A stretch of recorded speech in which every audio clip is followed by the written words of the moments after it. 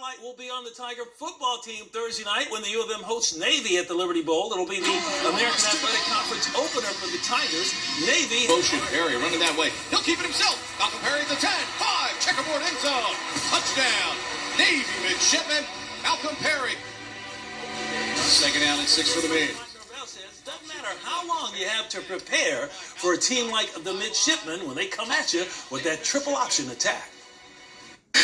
The reason we train like we train is to be able to go against a team like this and give ourselves a chance. If we go out there and we play a disciplined brand of football, we play the way that we're expected to, then we're going to make ourselves very competitive.